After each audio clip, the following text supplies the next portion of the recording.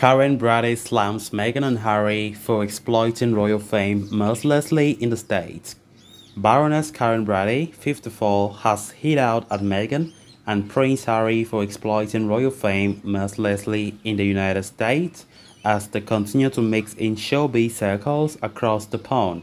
So guys, as we get right into the story in much detail, please do ensure to subscribe to the channel if you haven't, give the video a like, and please watch it right up to the very end.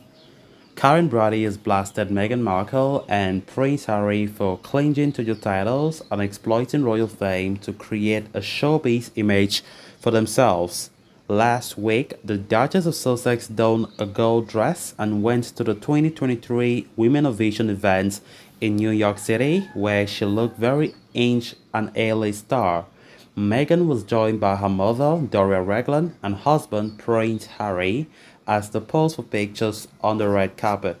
When the former Suits actress has been a senior royal in the UK, she had admitted only wearing muted tones to blend in with other members of the royal family. However, for the Women of Vision event, she opted for a strapless metallic gold dress designed by Joanna Otis and retailing at £1,483. Karren said of Meghan's appearance, "What struck me is that she seems to be aiming for a rebrand. More and more, it looks like Meghan and Harry are placing themselves in showbiz rather than the royal realm." She continued in her The Sun column saying that their brand has got no value in the UK due to the decision to leave the royal family,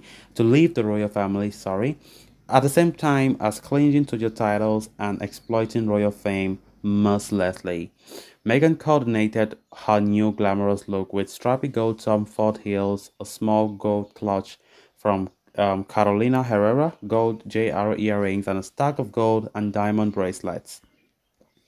"I rarely wore color," Meghan said in the third episode of Netflix Harry and Meghan docuseries, reflecting on her time as a senior royal. The Duchess, who married Prince Harry in 2018, added that there was thought in that, explaining that she didn't want to wear the same shade as another member of the family at events.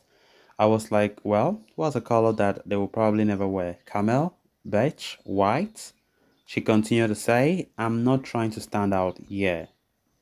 The event also marked the first joint public event for the Sussexes since Prince Harry attended King Charles III's coronation, with Meghan staying home in California with Princess Elizabeth I and Prince Archie IV, although the couple did recently step out for a sushi dinner with Gwyneth Paltrow and other celebrities. For the sushi dinner, Meghan wore a brown dress designed by Heidi Merrick, paired with Hermes Oran sandals. She accessorized with gold hoop earrings and seemed to carry sunglasses in her hand. Prince Harry kept it casual in black t-shirt and white pants.